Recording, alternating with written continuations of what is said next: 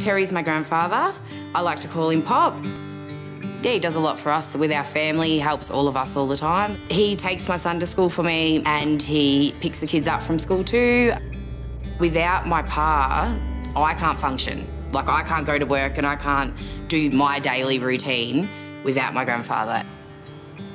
He is a fantastic bowler. My pa's been bowling for, I think, 35 years. He's very dedicated to it and brings a lot of joy to him. He actually was going to miss his own granddaughter's wedding because he had championships.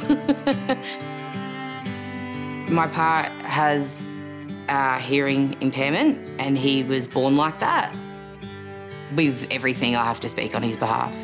Whether he comes to me with a letter or if I have to book him an appointment.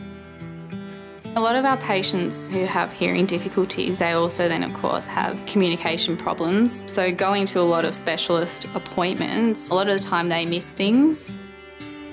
I find it hard for people to accept me.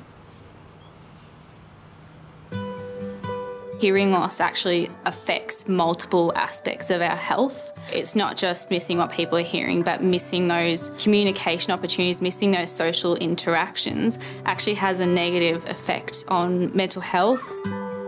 He gets very anxious and frustrated because as he's hearing impaired, it's hard for him to explain to a doctor what is actually the issue on the day or whether he's getting results or whatever.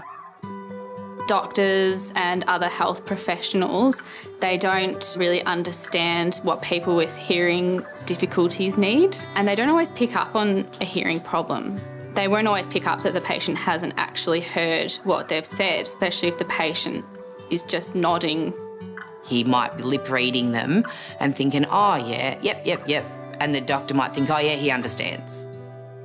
Mishearing a word in day-to-day conversations might not be too much of a problem, but when it comes to medical issues, it could have some serious consequences. He has been given medication that he actually is allergic to, and that could have been fatal too. It is really scary. You know, he lacks a lot of independence because he's always got to have somebody with him when it comes to communication.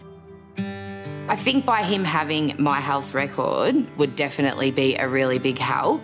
It would make things a lot easier for his doctors to be able to access that instead of having to potentially misinterpret what he's trying to tell them. And being able to type in my notes so that other professionals can see them as part of a whole care plan will actually really help the patient to be taken care of better.